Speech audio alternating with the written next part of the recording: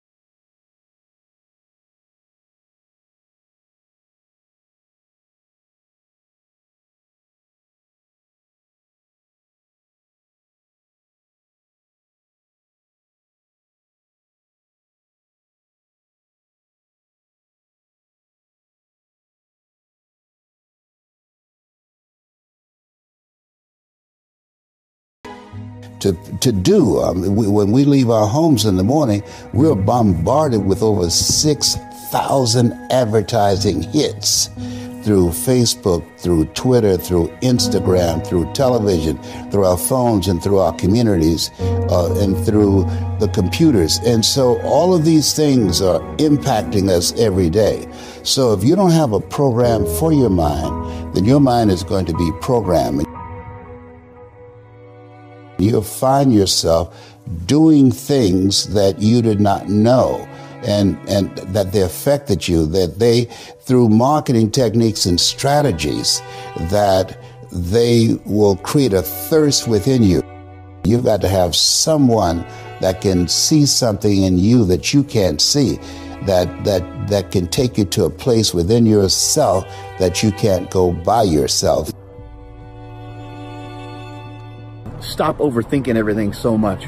Realize that while you are trying to do a lot of things in your life at once, and you are trying to be better than you were yesterday, also realize you don't have to try to do anything. You just have to do, and you just have to be. And you have to understand the concept of you're not actually really doing anything, you're being done. Each and every day is an opportunity to get something from the day rather than just going through the day. But there are a lot of things that we can't always control. We can't always control the temperature outside. We can't always control what the birds are doing, or what the fish are doing, or what the animals are doing. But we can control what we're doing. We can control who we're hanging out with. So in a sense, we can get some control over the anxiety that we have. And the way that we're going to gain control over those things is to think about some of the hurdles that we may have, some of the things that are blocking us from making quick action. The reason that I think belief is important is because, like, when you're young or when you do something and you're a novice, right, and you start out doing it, and you might think you can do something with it, or you might not. You might do it and it's being driven by your passion. And then somebody comes along that's a little bit older or even more experienced, and they can see it in a way that you can't see it, right? And so I think it's important with belief, because if a person believes in you in a way that you don't believe in yourself, you can rent that person's belief until you get strong enough to possess your own, right? And you use that person's belief to fuel you every single day, right? Because you can have a level of belief with what you're doing, but you can go back to a certain set of circumstances that tell you, nah, it's not going to happen. And so you rent that person's belief until you get strong enough to possess your own. Life is an adventure, and it's going to be a challenge, and get ready because you're going to fail your way to success. You're going to get slapped around by life. And don't spend time complaining about it and telling everybody 80% don't care and 20% glad it's you. I think the number one thing that keeps people from being successful is their fear. A whole bunch of different forms, you know. Sometimes it's about the people around you and how they'll perceive you, you know, because, you know, maybe you grew up in a household where, you know, things weren't accepted, or, you know, maybe your parents didn't accomplish things and then they put that kind of insecurity on you. These are the things that I feel like sometimes it prevents people from being who they want to be, because all it takes is somebody wanting to take a step, you know. And there are certain things that a lot of people in this world are sitting there thinking in their minds, and they're just not going to do. Like, I used to always try to pull a lot of people and be like, you can do this, you can do this. But the people that hear that motivation over and over again, sometimes they take that step. Some people just have it in them. Early, it just starts, and they just get in the muscle memory of just doing things. There's so many things in our lives that we were scared about, but we're still here. We made it past all these things. And if you fail, so what? You know, you start over, you do it again. But most people, that fear of failure is the thing that I think prevents them from, like, really, really being successful. And then also it's like a lot of other things that are just difficult to do. You know, when you tell people the answer to success, it's a lot of hard stuff. Let your success feel itself around you. Let it construct around you. You got to work hard, right? Nobody wants to hear that. Everybody wants a shortcut, you know? Some people understand that. They appreciate the progress, you know? If you tell people right now, hey, if you want to lose this many pounds, this is what you got to do. There's no short solution. But every time, there's still people out there selling whatever Herbalife treatment or whatever to try to get you the quick, short route, because people believe that, you know what, I'm going to do it the easy way. And There is no easy way. So when I tell people that, it's very blunt, it's very straight to it. You have to want to do it. But the best way I try to explain it is like, you know, when you're chiseling on a rock, you know, you can chisel for a long time, and you can chisel 100 times, 200 times, 300 times, and it won't break. And then when you get to 5,000 times, it finally breaks. But all the work that you did is what made it break. It's not like you just, the last one just broke it, you know what I mean? It takes that, but sometimes people don't want to start that journey, you know? They don't want to get on the mission of like, you know, becoming the best that they can be. Move away from your past and move toward a new purpose, a purpose that gives you the success you've always wanted, the success that leads you to a future you deserve. Bring your life into the direction you want, the direction to change your perception, your perspective. This is the power you've earned. Don't let yourself be taken by one more mistake. Don't let yourself slip from one more wasted opportunity. Have the confidence to take action. Have the confidence to appreciate the decisions you make, to make every choice with the purpose to change, to improve. As a collective, a society, we all want similar things. We all want to succeed, to improve, to be better people. We all slip, but that's how life functions. That's the only way for us to learn. You can be more. You can have more. I feel like we spend way more time in our own minds than we do talking to other people. Like, you really spend a lot of time trying to figure it out. There's all these thoughts that come to you, whether it's like, you know, things around you, people talking to you, people close to you, things you see, TV, whatever, and you're bringing in all these different things, trying to figure out your path in life, you know? So I think it starts with having some like real understanding of what your strengths are. It's about being honest. You know, a lot of people just aren't honest with themselves. You're telling yourself this thing, but you like, there's so many people that say, oh, I'm gonna be an entrepreneur, I'm gonna do this. And if you really dive down into deep, they don't really believe it, you know? And that's okay. You can unlock that, but you have to figure out how to unlock it. There's a conscience that's sitting right here telling you this thing, and you try to brush it off. You have to be very honest with yourself. And then if you're not, that doesn't mean you can't succeed. It means that now you're very honest, and knowing you're not as good, then you can work on getting good. But if you think you're already good at it, you don't work on it. So I spent a lot of time just reflecting on like, man, what am I good at? Like, I used to think like, I'm going to the NBA. You know, I was unrealistic about it. You know, you start to see people that are way bigger, way faster, and you're not telling yourself the truth. You're just like, no, I'm going to the NBA. You start with doing what you're passionate about, right? Because there are a lot of people that are going through life right now trying to figure it out. Like, man, I don't know what I want to be. I don't know. Like, I was at that moment. It's not about money. I want to make it very clear. The money will come if you focus on passion, you focus on information and relationship. And I'm going to stand on the top of the mountain and sing that all day. And hopefully it has a real impact on people's lives. And I'm going to feel good about that. I'm not going to feel good if I go to the grave as being the only person with the information and the money, and I just had all this money. I'm going to feel good if I'm able to impact a lot of people and that don't have access to this information and a good life, a quality life, and they have one. That's awesome. That makes me feel real good. I think the true measure of wealth is happiness, right? Like, I really do. And it's not saying that I'm against money. I'm not against that at all. Because you gotta work hard, make your money to take care of your family and be able to bless people. But I think it's a lot of people with so-called wealth, and they don't have joy and they don't have happiness, right? And I feel like joy, happiness is peace is the most important things we can possess, right? And for most people, their material possessions, they feel are the most important. For me, when you got joy, when you got peace, when you got happiness, I think that's true wealth. Because you can't put a price on that. Having a purpose is that thing that makes us tick, that gets us up every day and gets us over the hump of opposition and adversity. And the reason that I champion adversity and opposition is because I think for the most part in life, people pretty much know what to do when things go right, right? Like, when things go right, they know how to feel, they know how to act, how to react. But it's when that opposition and that adversity comes and it creates a level of misunderstanding, right? Now the vision is blurred. Now you don't have clarity about what you're supposed to do. Now you question if your existence matters. And I think when you have a purpose, it's powerful because in the midst of the opposition, it makes you realize that you've been put here for a certain reason. You can be great, but you're living on reserve, right? You didn't empty the bucket, right? You didn't give everything you had to every aspect of your life. Like for most people, they're great professionally, but they end up becoming a public success, and behind closed doors, they're private failure.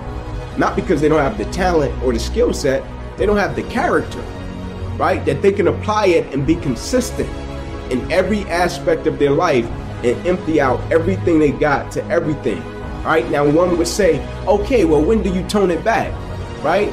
You find pockets to turn it back, right? Of course, you don't just give everything you got all the time, right? You get to a point where you learn to be efficient and effective in every aspect of your life. And for most people, it's not a problem of skill set. It's a problem of character. And empty the bucket is having the right character to be consistent and empty out everything you got in every aspect of your life. Either somebody is in the midst of adversity or just came out of adversity, or it won't be long before they head into adversity. So you need to be prepared either way. And so we all go through adversity, opposition. I think that's the thing that makes us all in common as people, right? No matter if you're from London, Atlanta, Florida, California, New York, like we're all going to go through something at some point or phase in our life, right? And as cliche as it sounds when a quote says, it's never about what happens to you, it's about how you respond to it. That's very true, right? But in the same sense, I think what's most important is when we go through something, what's the perspective that we have of it, right? Because for most people, when you go through something, the person's natural perspective is, okay, what did I lose, right? What happened to me? Like I took a loss, right?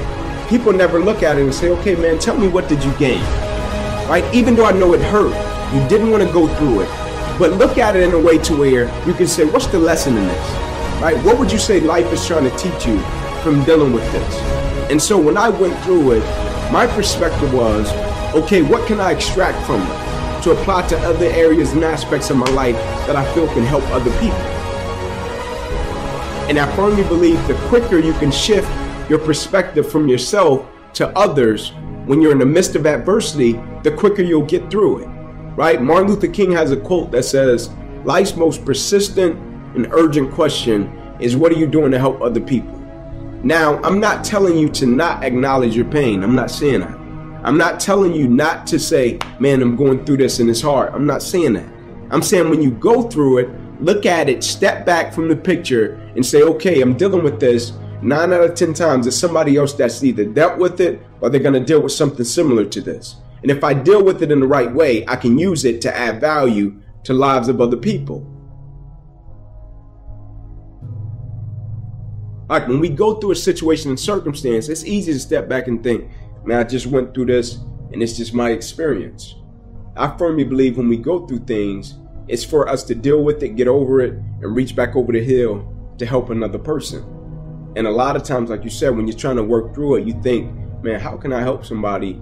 And I'm trying to get through it myself, right? And that's a great perspective, right? But when you get through it, right, maybe you can't help them when you're in the midst of it because you're processing it. But when you get over the hill, I think it's important and I think it's vital that you reach back over the hill and help somebody that may be going through a similar situation, and you can share your values and principles with them, because that experience that we go through and we deal with, it's not just for us. Before the sun rises is the time of least distraction. Before the sun rises, where you can build intimacy and fluency with what you want to stand for in your day. Before the sun rises, the luxury and tranquility of the early morning hours, you can do that deep inner work that will allow you to go out in the world and play at your best. We live in a world where a lot of people are busy being busy, but what's the point of being busy around climbing the wrong Mount Everests? And so clarity is one of the DNAs of mastery.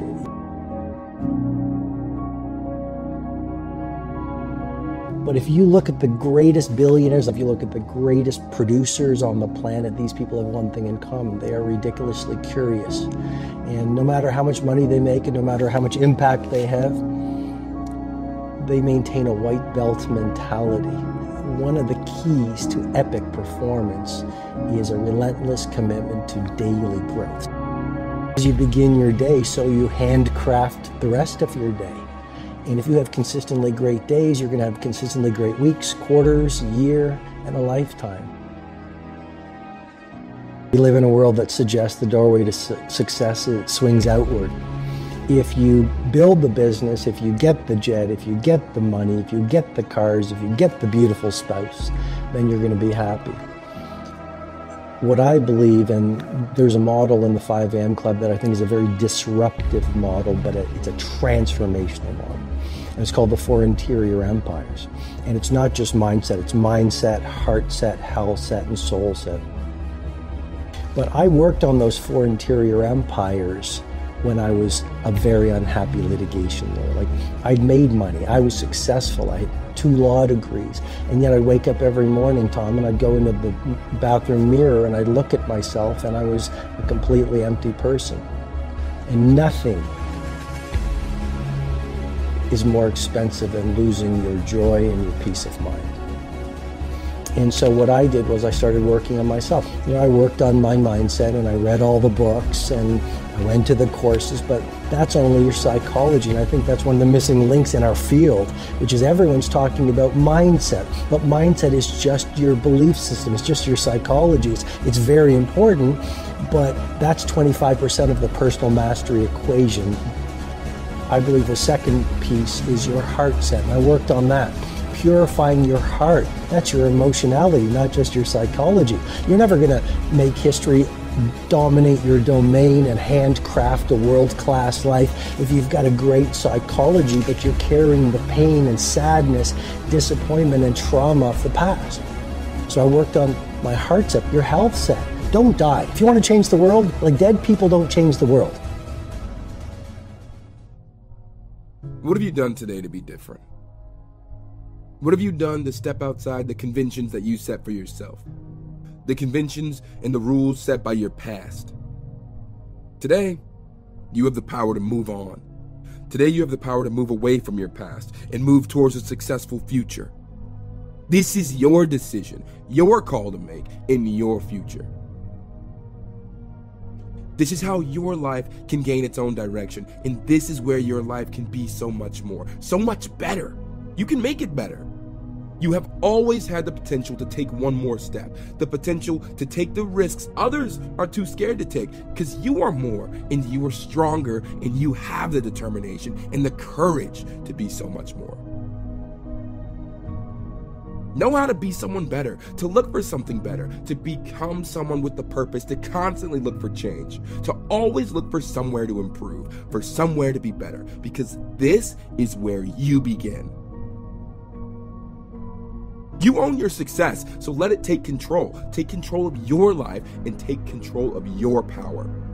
This is where the power is in your control. Get after it. You go out in the world every single morning. People might ridicule you because every genius is ridiculed before they're revered. People might throw stones at you, but you use them to build monuments of mastery. People might not understand you, because any disruptor is going to be misunderstood. And even if you're an army of one, a Galileo or a Steve Jobs or a Phil Knight, you continue at all costs. But it all starts with who you are, because you'll never rise any higher than what's going on within you.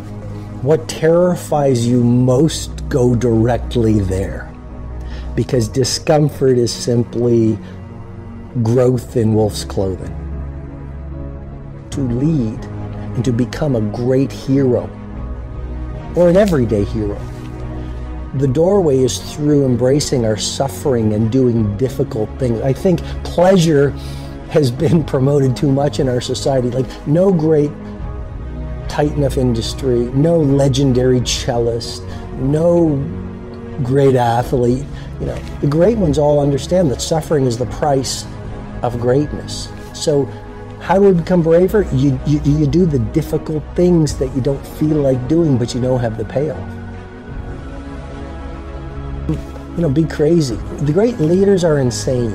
And I say that they're insane to the majority. The great ones are all misfits. And they're all weird. I mean, The very nature of being a disruptor and a leader means you're not a follower. And if you're not a follower, then you're not buying the Kool-Aid that society sells you. If you're not a follower, you're not like this all the time looking for likes. If you're not a follower, you dress the way you want to dress. If people criticize you, yeah, they criticize all the great ones. Critics are nothing more than dreamers who got scared and never got off their chairs and got back in the game. So you've got to be willing to 5 a.m. Weird. Who does that? Why not sleep? Leaders have to be willing not to be followers. Stop blaming others. Stop blaming people for the reasons you find yourself in now. Stop blaming your situation. Stop blaming your parents. Stop blaming the government. Stop blaming your genetic. Stop blaming your finances. Stop blaming your past. Claw yourself back into the light. Stop blaming everybody else. The only person you can truly blame is you, because you are the only person who can get yourself out of it. Live life a victor, not a victim. You might even be right. You might be poor because of your parents or broken because of your relationship you were in. But what does blaming people or society do for you? It will keep you in the same hole, and all you're doing is digging the hole even more. It's because your situation, where you, right now, hasn't changed. In order to go forward and to get out of the hole is growth. Instead of bringing other people down to your level, build yourself up to them. Claw yourself out of that hole, and you will get to see the sun once again. Massive success is how you prove people wrong and prove yourself right. The only way you get upstream is to swim against the current. You're permanently ruining your future. You're halting your progress. Life is made not to be easy. Not one's life is ever easy. How did you ever think you were ever going to make any progress? You can make this your time. You can take control of the life you want to live. Have the authority to know what you need to change, to know how to change, and then to take action. Have discipline for yourself into progress. Switch your routine. Make your life hard. Difficult situations force you to make improvements, force you to learn, to educate yourself. Prove this to yourself. Make others jealous. Make yourself jealous. Like, you're gonna only be so pretty, you're only gonna be so smart, there's things that are gonna be natural, and then there's things that you can actually control. I do believe, and I don't know if I'm right or wrong, I don't, but I do believe that work ethic is a taught behavior. It's something you do have more control over. I feel like there's a